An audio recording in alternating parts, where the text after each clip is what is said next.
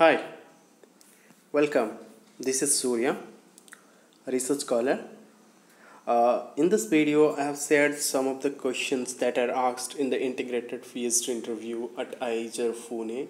I have collected those questions and putting it in this video.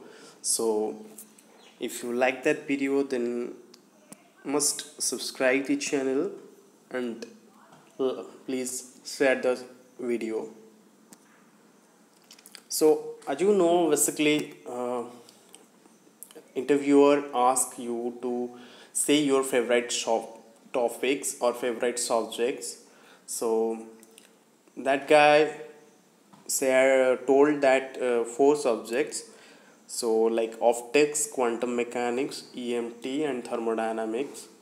So, questions are basically on these topics. So, let's start from optics. So from optics, he got the first question, that what is called polarization, then what are wave plates, how they produce phase differences, what is standing waves, and how can you produce standing waves. Electromagnetic waves are standing waves or not? Give an example of standing wave. As you know, that example maybe sound wave is an example of standing wave. Okay, that part is from optics. Then from quantum mechanics, one professor started asking questions that write down the wave function for a particle. Then what are the properties of any wave function that should be satisfied to be wave functions. Then why derivative of wave functions should be continuous, that you have to explain. And the next question is, what is the importance of Hermitian operator in quantum mechanics?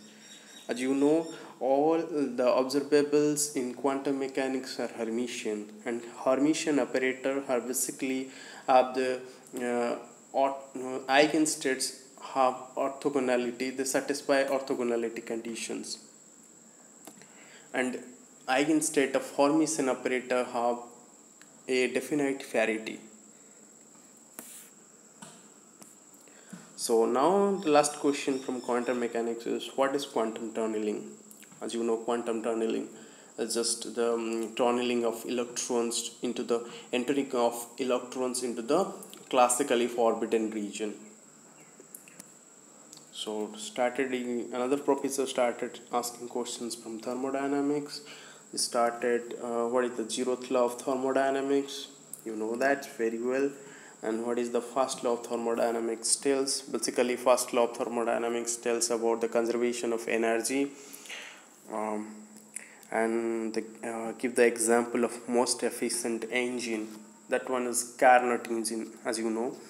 And so what is Carnot cycle and why it is so efficient, and what is entropy and how it is important from statistical point of view. Entropy is so important from statistical point of view because it relates the thermodynamics with the statistical mechanics. This is the this works like a this connects exactly, it connects thermodynamics with statistical mechanics by the famous relation S is equals with kV times ln of omega, where kV is the Boltzmann constant and omega is the number of microstads. Now the questions from electromagnetism.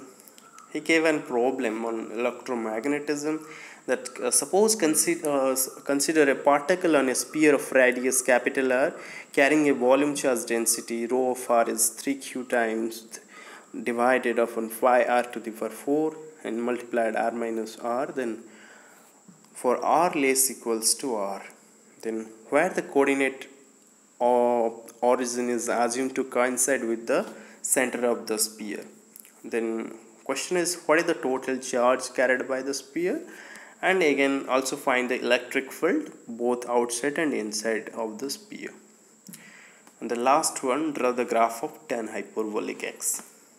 This is all about his interview. So thanks for watching. Please, if you If video is informative, then like, share and subscribe for more videos like this. Thank you.